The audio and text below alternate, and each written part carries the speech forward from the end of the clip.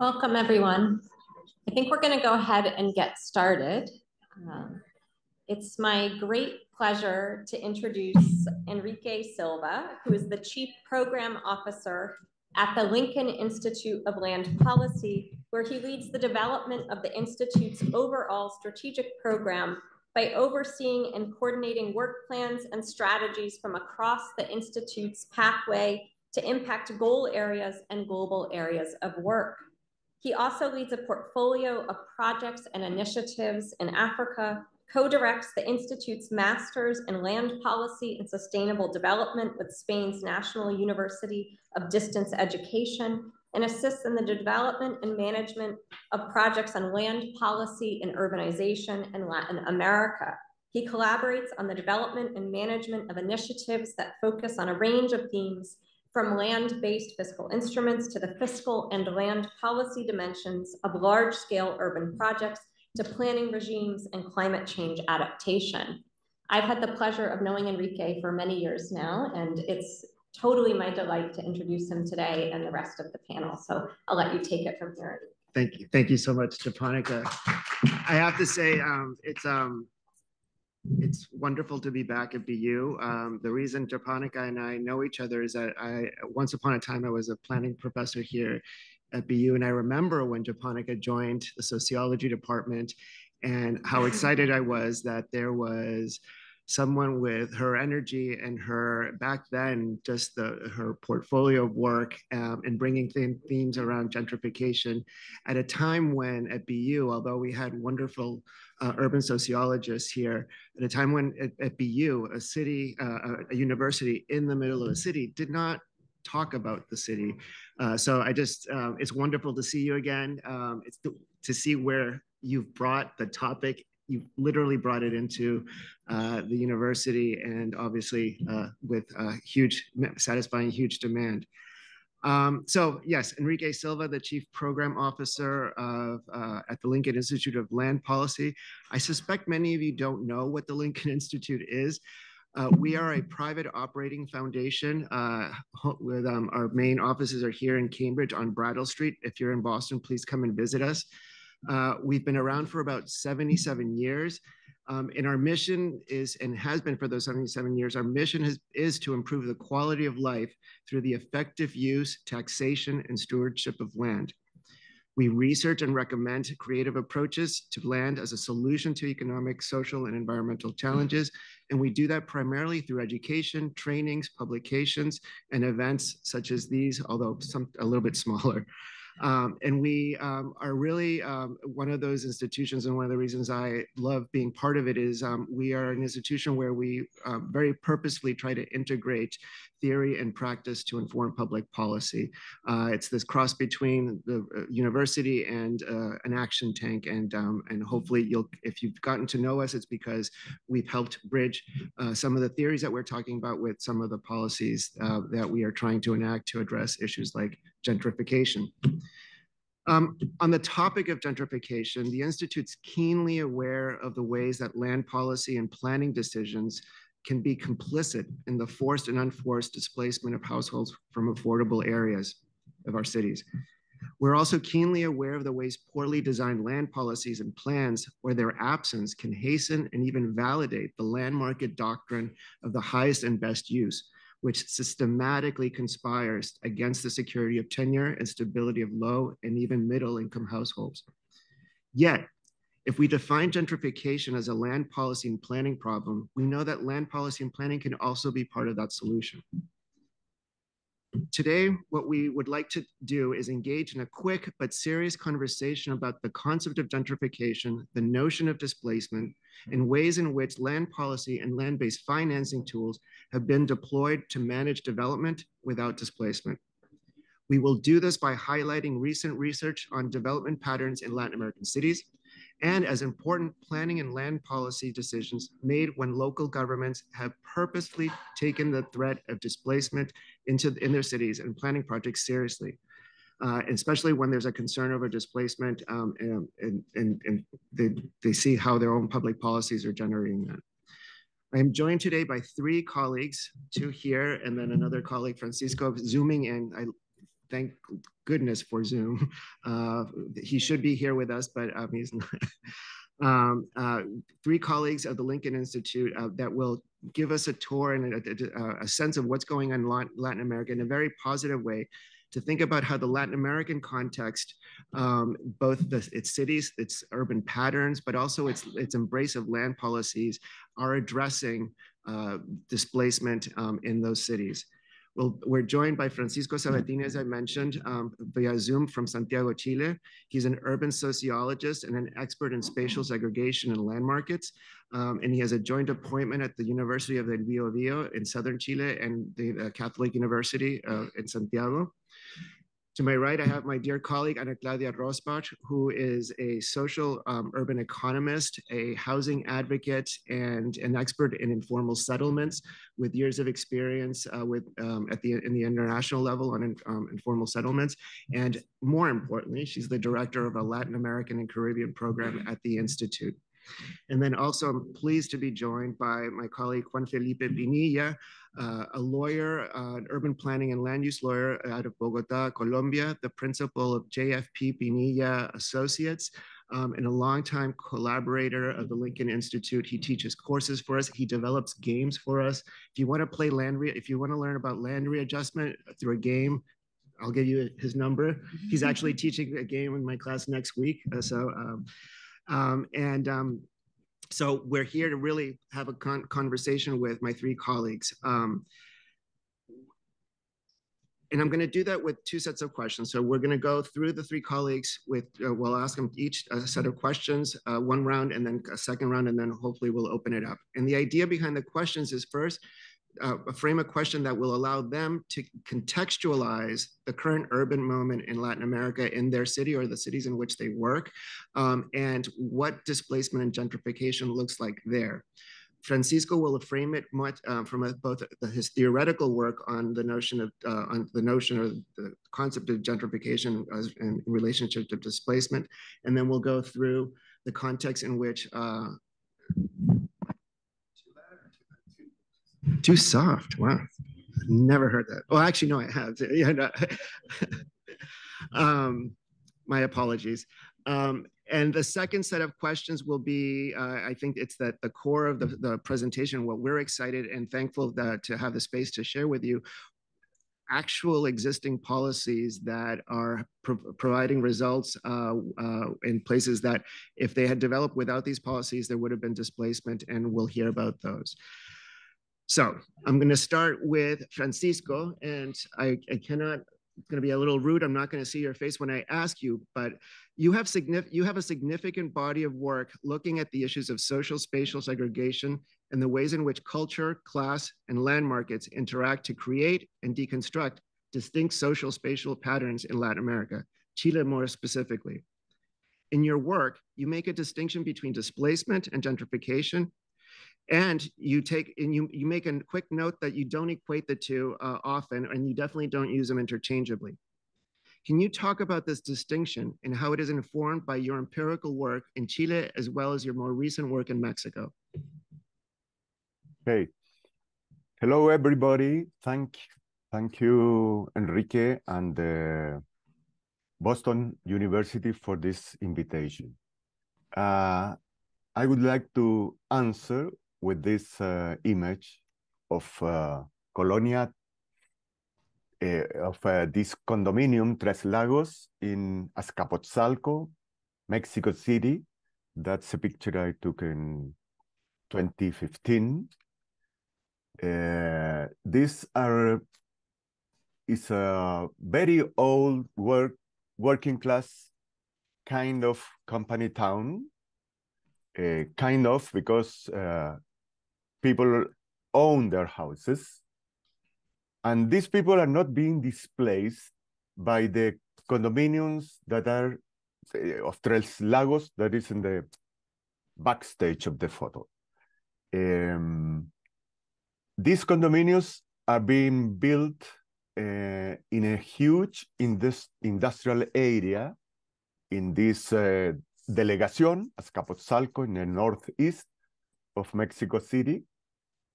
This site is like more or less 800 hectares of industrial land. Tres Lagos is kind of a dozen buildings, 21 levels, and 4 middle classes, upper and low middle classes. And this is according to the original idea of gentrification. This is gentrification, but it's not giving way to displacement. The resident of both developments, of the old area and the new ones, they have some kind of conflicts. I would label those conflicts as environmental conflicts. For instance, in where is water, these tall towers have built in the basement a huge reserve of water. They are connected to the public system. So because of gravity, they will take the water first, and they are having conflicts about that. And many other things, but the feeling among the, we did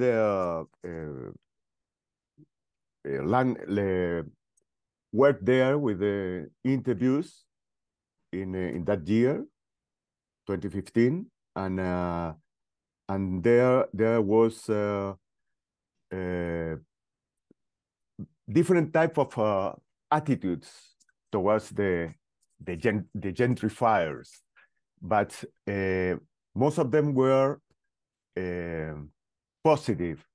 And this is related also to the fact that the 40% of the buyers of the new apartments are people born or raised in these working class settlements of the surroundings. And that makes that's what we call endemic gentrification. Gentrifiers produced by the same zone or area. I will leave it up to this point.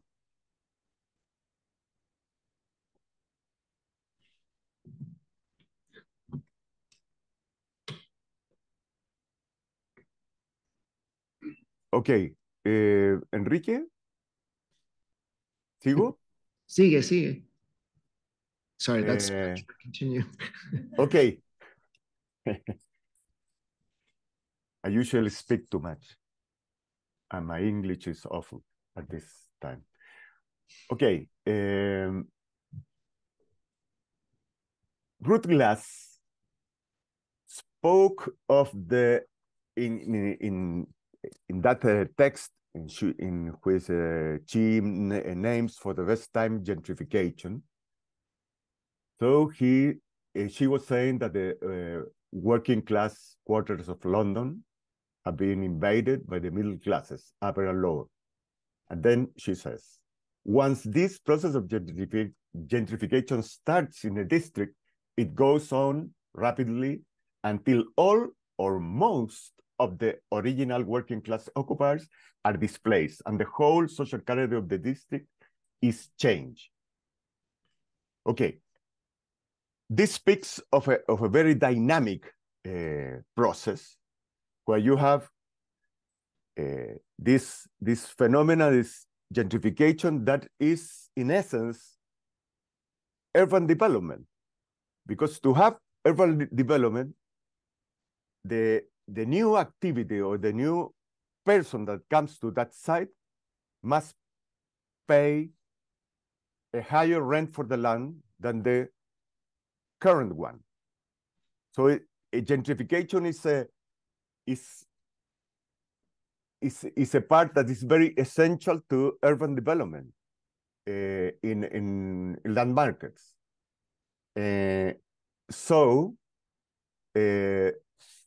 Of course, this puts into that side the pressure of displacement, but that is a tendency.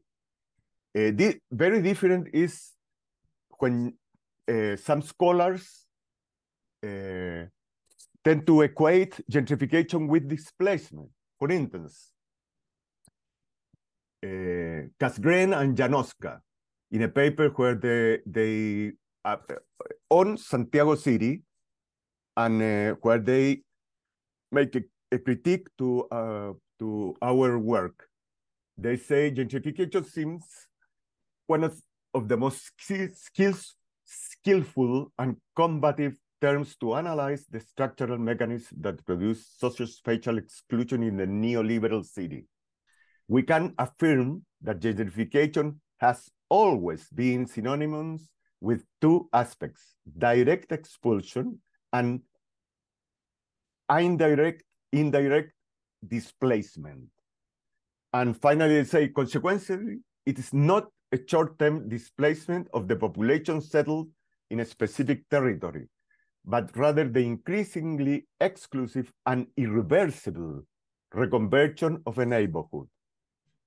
And I think more with, there are, for instance, the work of Henri Lefebvre and the work of Jane Jacobs point to another type of a more dynamic and not completely determined outcome of these processes.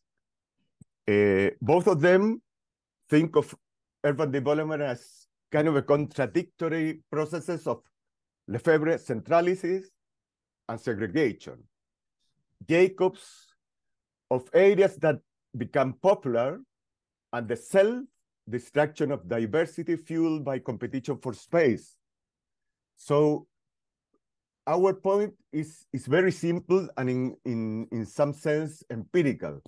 We are witnessing parts of our cities, for instance, many locations in the traditional low-income segregated periphery. We're witnessing the arrival of these condominiums for medium and upper classes, and there is not taking place displacement in a massive form. Perhaps we can afterwards speak about why is not displacing taking place there, when it seems to be loss of the market economy that this displacement will take place. Thank you. Thank you, Francisco, and I'm sure you'll give us examples of that from the Latin American context when we come back to you in a couple more minutes. So I want to go from Chile to Colombia, and Juan Felipe. You're deeply involved in academic debates, but as well as very concrete policy debates and policy implementation in Colombia, especially in ways that Colombian cities in Bogota in particular are directing their planning tools to address potential gentrification. And you very often frame your work in terms of conflict. And Pancho's already kind of talked about is that we have cases where you have gentrification and it's not causing displacement, but it certainly does create conflict. Can you talk a bit more about the Colombian context that is driving and kind of incentivizing local governments in Bogota in particular to use planning tools to address or anticipate potential displacement? Thank you, Enrique, and thank you for the invitation. And I'm delighted to be here and to give some insights of my experience on those issues in Bogota. Then to answer your question first, I think it's important to point that recently, at least in Bogota and also in Medellin, but I'm going to be focused on Bogota, the answers to displacement as a result for urban renewal projects has been in the center of planning policies, how from planning trying to avoid that result. And in the processes of modifying the planning instruments of the city, basically the master plan, it has been introduced a whole new bunch of tools trying to avoid that result of the urban renewal project, which is the redevelopment areas that are defined by that instrument. But also in the political debates on Bogota, it's a central issue. We are now on a campaign. We have local elections on Sunday, and in that election, in that political debate, that concern is gaining more and more interest and more debate. And as Enrique mentioned, it has been really eclipsed by conflict, and conflict that sometimes it's seen that something that has to be avoided or managed. What we have learned in recent experiences in Bogota is that maybe conflict is something that we have to take advantage of in terms of the kind of processes and outcomes that it may produce. Regarding that, that conflict, especially in Bogota, it's represented by, can you move? No, there, perfect. That is, you see in the image is a very famous case called Manzana 5, block number 5 in the center of Bogota, which was an initiative back in 2006, driven by the local administration to do that, to make a big cultural center in that area. And it was the land management instrument that drive that process was expropriation. Everyone from that block was expropriated from place. And even though it was a very polemic situation, there was little or no forms of civil resistance against that project. There was a lack of mobilization. But when a neighbor process and project begin, 2009, 2010, it was seen as a situation in which that model of intervention may be reproduced. Then the neighbor, can you move? The neighbor initiative, which is that one, also was in the middle of the conflict because it's only separated from that area one street. Then that project had to deal with the effects of the late effects that intervention caused. The people who lived there said, we cannot face one Manzana 5, one block 5 again. Then there was a big mobilization against that new initiative that was promoted by a private university, Universidad de los Andes. And that conflict that was very, very hard, and it was a mobilization against the project, produce a very interesting case of how to manage conflict and how to produce innovative perspectives on the manage of urban renewal processes. First, and in the center of the alternative that project offers is how to remain in the area, moving into the area, which is a land readjustment process.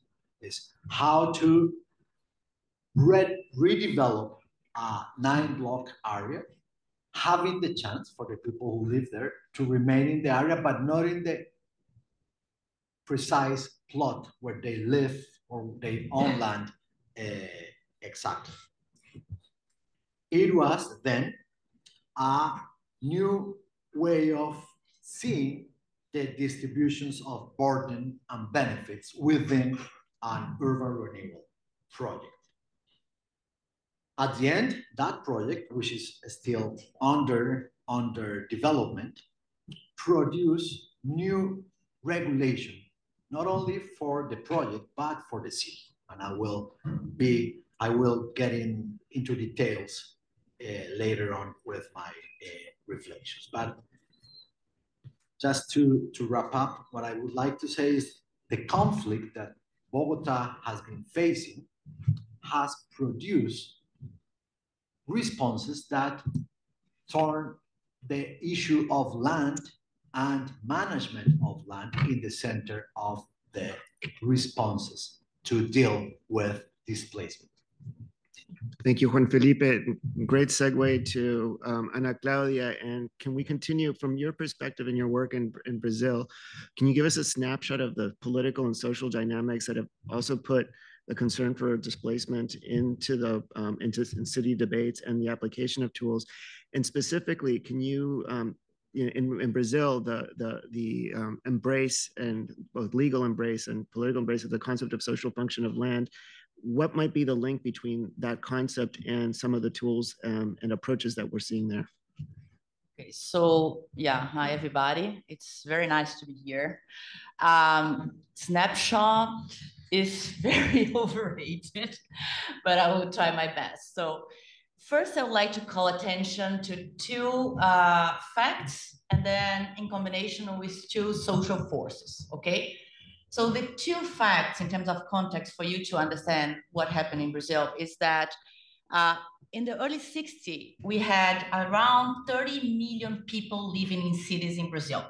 And then in 1990, we had more than 110. So meaning 80 million people moved from rural areas, from the north part of the countries to the more urbanized areas, 80 million people. That means more or less maybe 20 million households. We can discuss that, right? So this is one fact.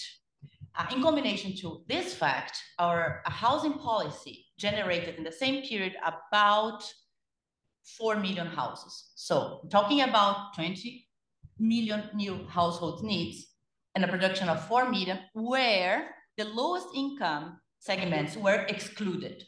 So basically, we built cities and generated houses for the middle class, gentrifying older spaces, older neighborhoods that were demolished, older houses demolished. These houses were built, like the house where my parents live, where I grew up. It's a high rise in the middle of the city. And it was funded by public money with lots of subsidies, and people were displaced by that. More people came because they wanted the jobs and they didn't have a place to live. So where did they move in? To places that we call favelas, informal settlements, precarious settlements, etc., right? So even into today, we have a very high prevalence of these settlements in not only in Brazil, but everywhere in Latin America, right? So this is one important fact. So this all happened at the same time where we had a military dictatorship in Brazil that started in the 60s and ended by the end of the 80s. Okay, so these are the two contextual facts. And then we had two social forces that I want to highlight, and I'm not a sociologist, please forgive me in anticipation. I only name myself a social economist, but I'm not a scientist. So the two forces are one technical movement that started around professionals, architects, engineers. They saw this happening and they thought we need to do something, right? And what was the something? The something was what they called the urban reform. So the urban reform was first discussed at the technical level by professionals, by architects, by engineers, even before the military dictatorship, okay? Then the dictatorship came. So a second force, social force, emerged. And this was more grassroots, bottom-up, and pretty much influenced by these professionals. They started to discuss the urban reform and the social function of the land, understanding that the cities should benefit, a bigger piece or a larger piece of the society, and not only a small cluster of people. So this movement, a large-scale movement of the urban reform, was pretty much born in the favelas of the city I come from, São Paulo, where I was born and my professional development life. And it was pretty much, it was funded also by the church, people like Pope Francis. We had plenty of those living in and working in favelas of São Paulo. And the work that they did was to educate people around human rights, right? So the movement of urban reform and the idea and the concept of the social function of land was pretty much connected to a human rights struggle against the military dictatorship and requesting access to basic services. So people wanted to have light, people wanted to have water, the minimum in their areas. And they reclaimed that and they said, okay, we live here, this is informal, we don't know who owns that, maybe it's public land, maybe it's private land, maybe we know, but we are here. This is the place that we found to live. And we have right to access the basic services as everybody else in the city, right? So these two movements, they happened on a parallel basis. So you had a group of professionals, you have the grassroots, Pope Francis's, all these people. And the favelas movements in São Paulo became a larger movement in the country. So this is a picture of one of these large movements, União dos Moradores Popular de Moradia, and they are everywhere in Brazil. They don't work only in favela territories anymore, but they advocate for the right to housing to everybody, right? And especially those with lower income, So all these groups of people, they influenced in our first democratic constitution after the dictatorship in '88. They pushed and they advocated for an urban chapter in this constitution, okay? So Brazil has an urban chapter. We didn't have the right of housing in the first version of the constitution, it came later on, but we have this urban chapter. And it says, there is, in Brazil, we have the recognition, the legal recognition of the social function of the land, the property, and the city. And this was later on recognized in 2001 through a national law called the City Statute. And I will explain later on which are the instruments from the City Statute that can help us to minimize the damage today. Oh, the anticipation, good. We're there. Hopefully, we're keeping you in. We'll give you the example. So now what I wanted to do is go and ask, go back to Francisco and ask you, Francisco, can you give us some examples that you worked on, that you've studied, that demonstrate or that back up your argument that you can have gentrification without displacement, and also kind of help us understand or kind of visualize what this looks like, at least from the Chilean context, which you know quite well. Okay, thank you.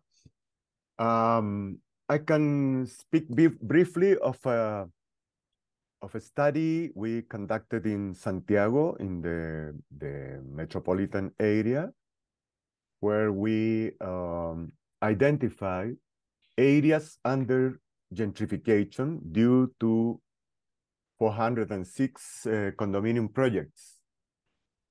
And these areas were areas that, according to census data, were low-income areas.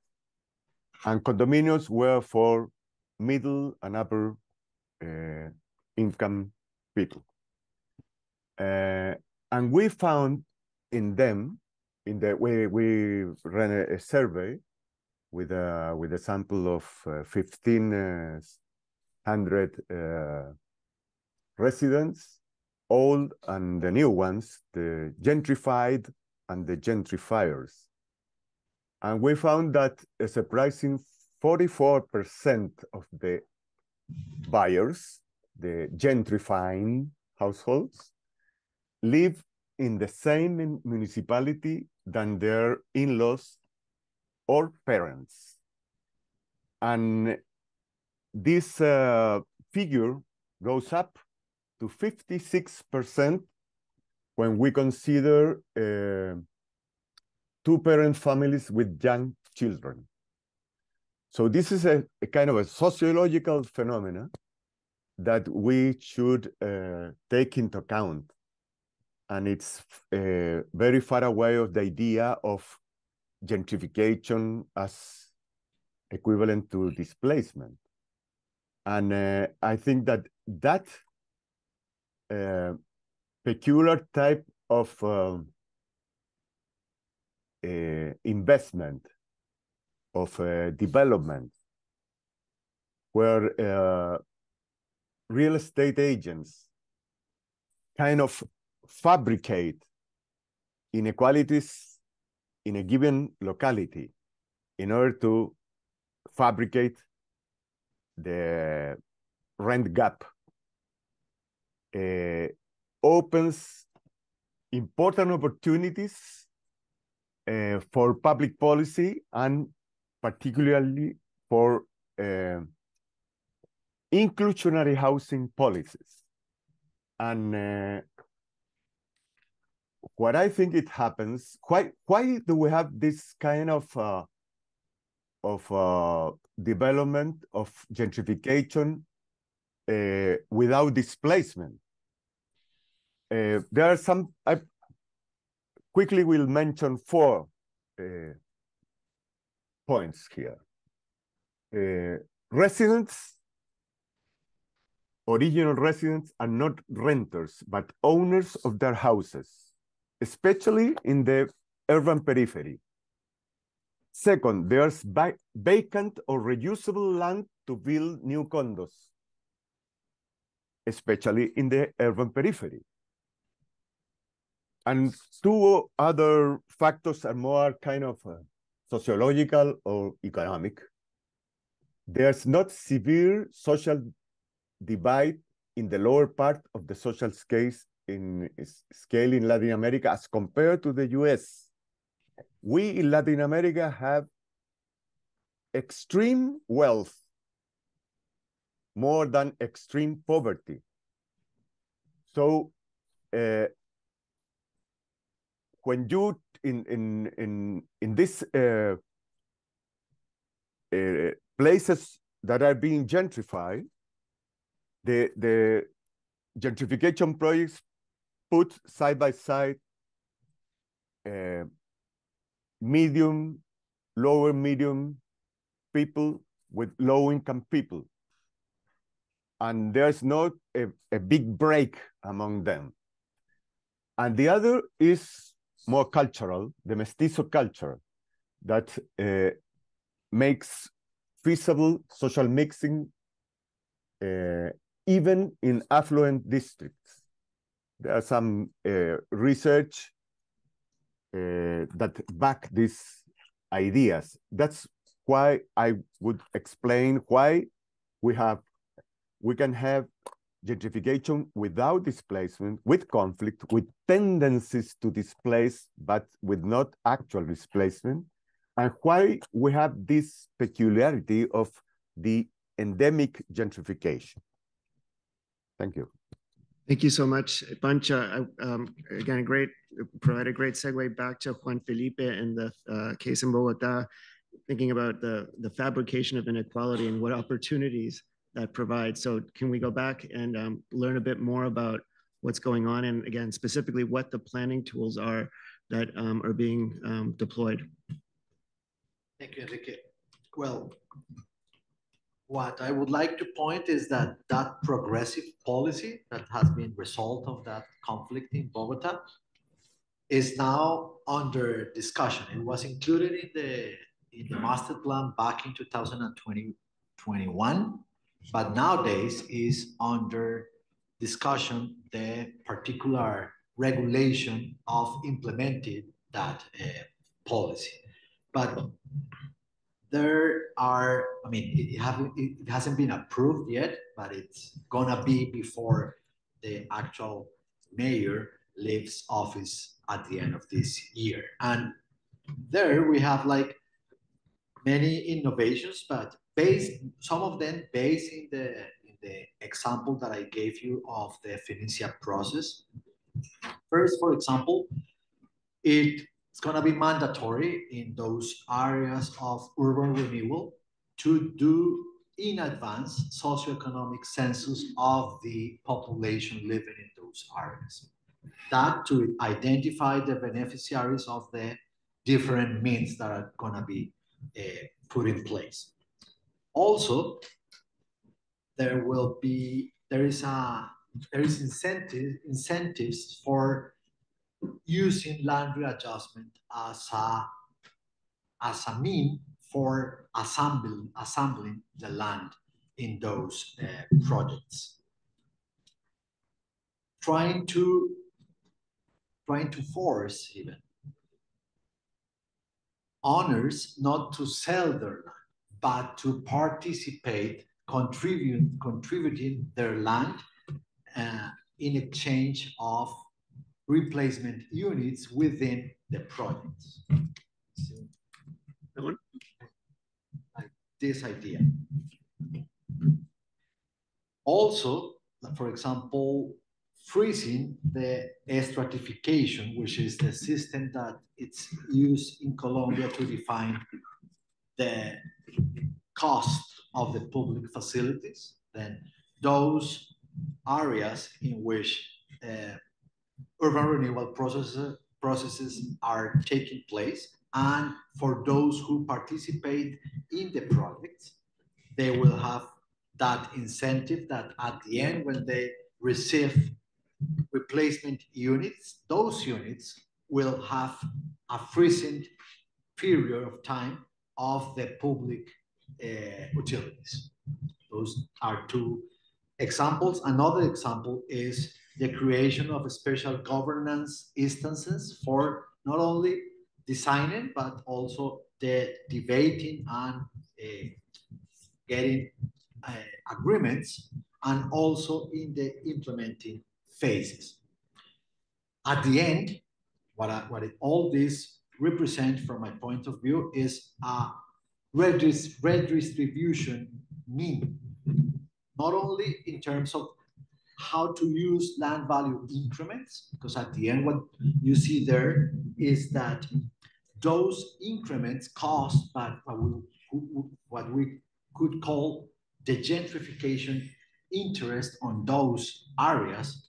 It's gonna be used in particular means for producing protection for weak population within the areas. Of course, this is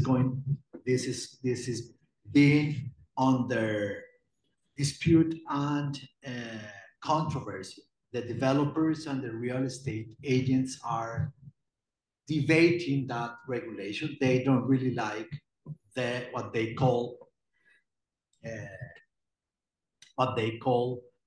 costs, transactional costs within those processes.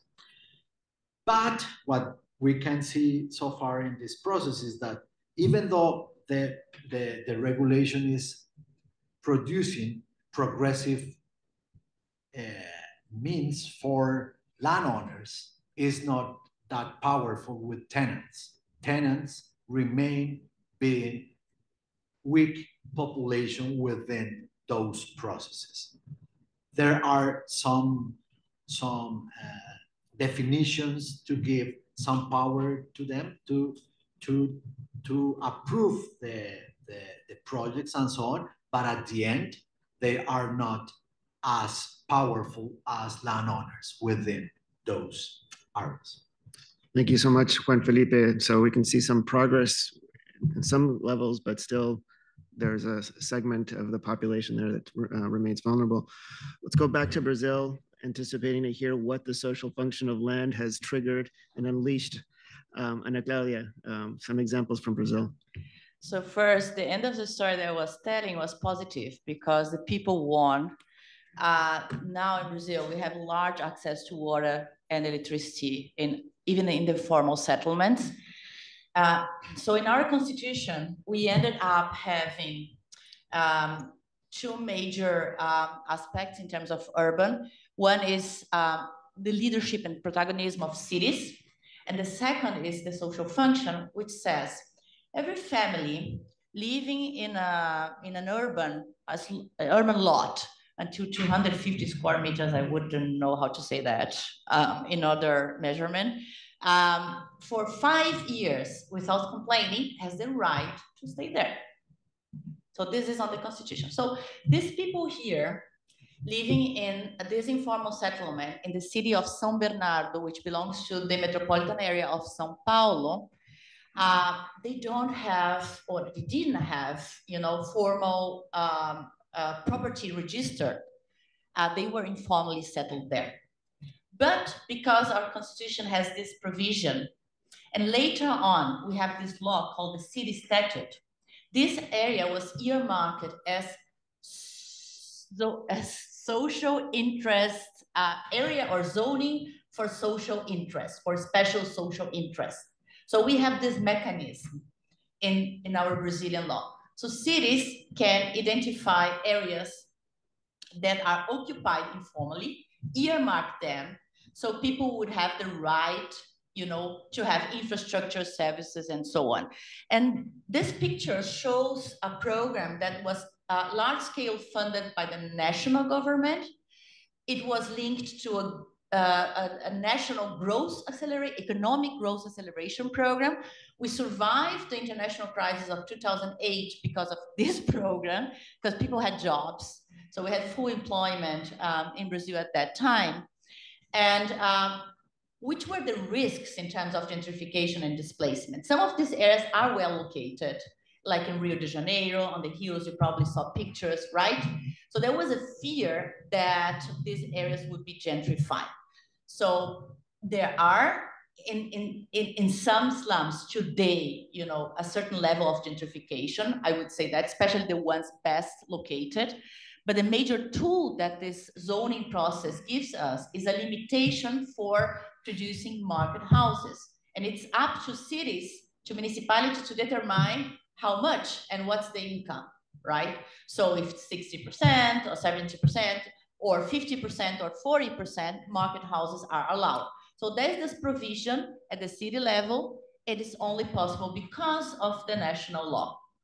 So this is one very important planning instrument that we have. We can also use this instrument for underutilized and vacant areas in city to provide more spaces and more places for social housing. We don't use that much because it's very difficult to earmark these areas because everybody wants to have the well-located, empty and underutilized building. Some cities have managed to have that.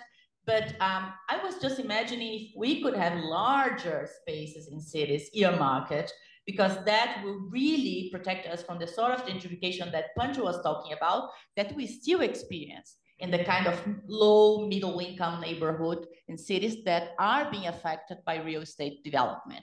And I'm talking about formal areas now. So luckily for these people living here, and bad for us, bad for everybody, actually bad for them, but in a way, we have a huge gap in Brazil and in Latin America between income groups. So many of these areas are located in areas where people, rich people or middle class people wouldn't like to live, right? Because they're very, very different than the other spaces. And this structural gap, it kind of, I think, protects these areas, many of these areas of gentrification so far. I don't know how it will be in the future. And then to finalize, a second tool that we developed at national level was related to the sports events that we had in last decade in Brazil. We had one Olympic event and one soccer World Cup. And we had the risk of people being displaced because of the infrastructure works. So the national government decided to set up a safeguards regulation. So each project, infrastructure project that would generate displacement would have to prove, you know, that this is really the last resort, technically. And this, I think, prevented many people of being displaced and evicted during these events, although I think many were, but it prevented and minimized the displacements and evictions. And these two are national laws. And I was wondering in the debate this morning about, you know, the US and other countries that are federal countries, you know, what would be the role of national laws? We still depend a lot of local governments to change things. But in the case of Brazil, having the national provision was essential for cities to have real instruments and be, validated in designing local policies. Thank you so much. I think we have a couple of minutes for questions. If we can maybe take one or two questions, if there's interest. Get at least one.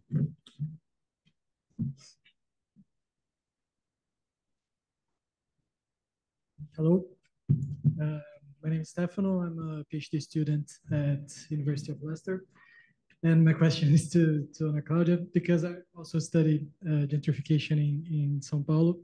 And I was thinking about what you said about gentrification might be happening in favelas, or especially in the ones that are better localized, and I completely agree.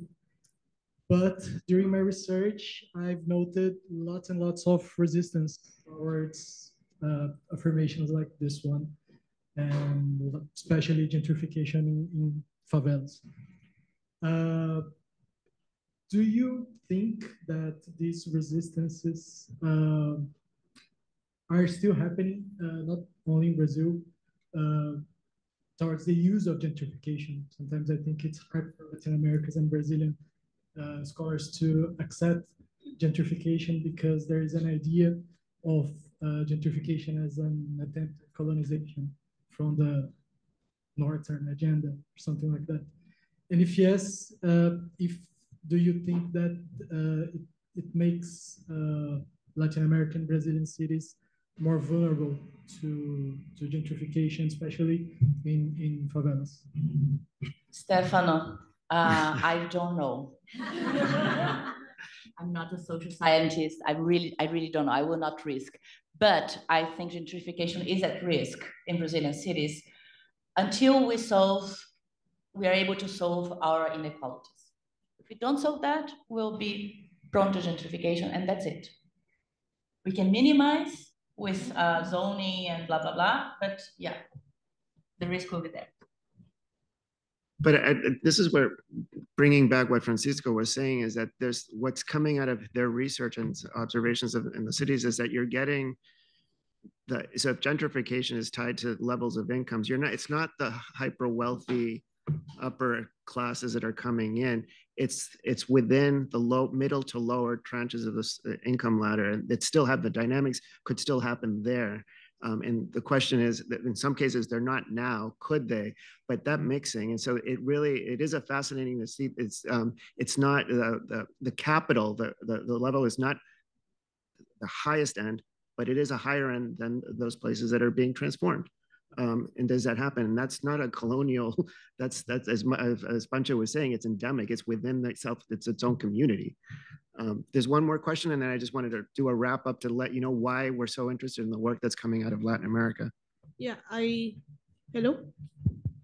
Yeah, it's a question to Francisco. Mm-hmm.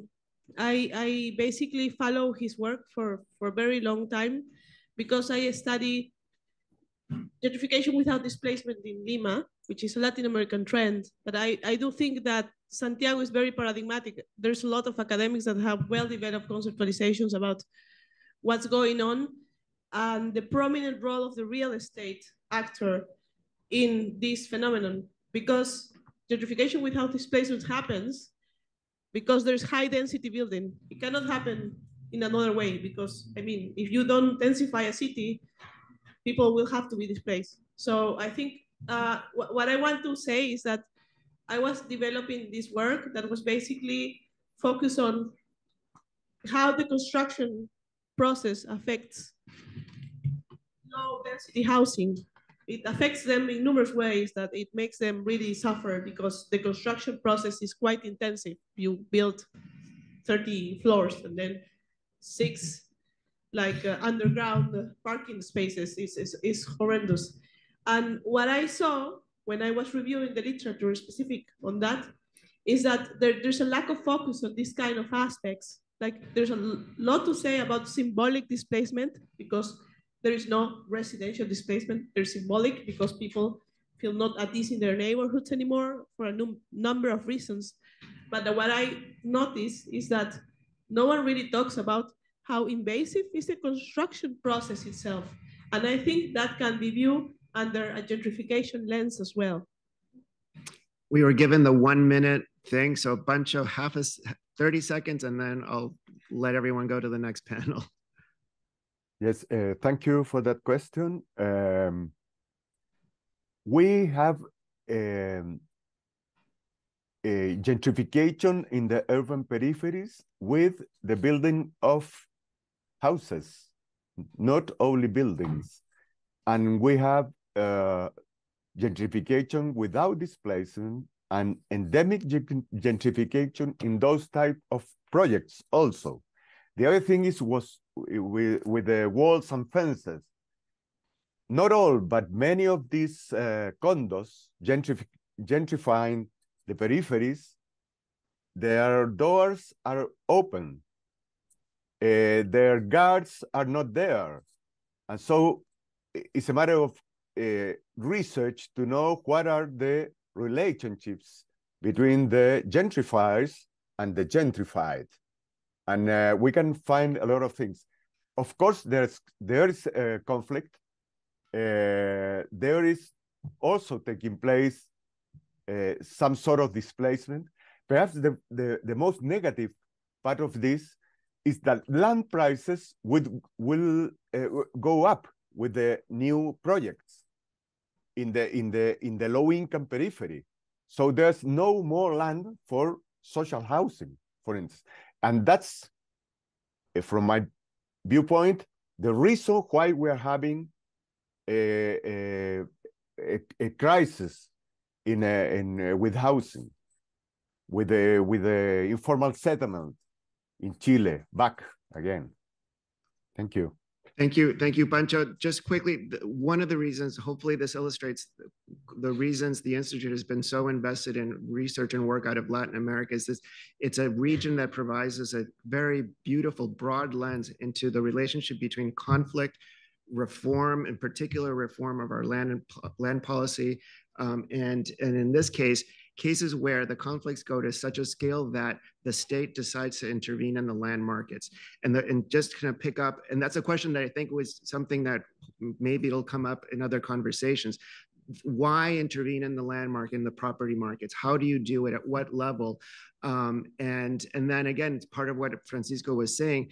We're also very keen in trying to understand the possible unintended consequences of interventions like the zones that Anaclaudia was talking about. When you take land, when you freeze a zone in anticipation, what are you doing to all of those zones outside of that? And is that counter-effective to to what Pancho was saying, to accessible, economically accessible pieces of land for the housing that's needed? And is our housing crisis then perversely triggered by that? So that's the work of the Institute. If you're interested in those aspects, among others, please come and visit us. We're just on the other side of this little waterway over here. So thank you so much.